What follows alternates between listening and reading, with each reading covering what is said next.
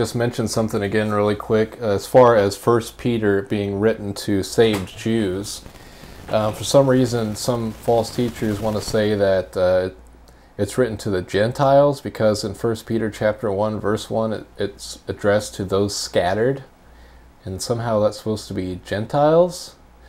Well, I just thought it would be interesting to note also, James chapter 1, verse 1, says, James, a servant of God and of the Lord Jesus Christ, to the 12 tribes which are scattered abroad. Greeting.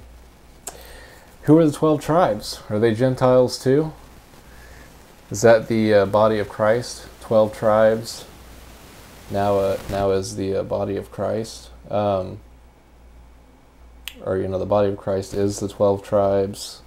Gentiles are the 12 tribes. No, we're talking about saved people within the 12 tribes, saved Jews. Okay.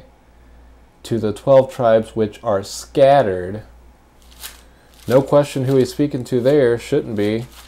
And in 1 Peter, Peter, an apostle of Jesus Christ, to the strangers scattered. Huh.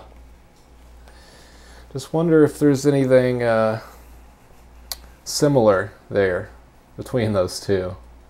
So anyways, just there's lots of verses and lots of things that could be said, but I thought that's pretty interesting too. So those who were scattered were the Jews. These epistles were written to save Jews. So thanks for watching. God bless. Except ye be converted and become as little children, ye shall not enter into the kingdom of heaven.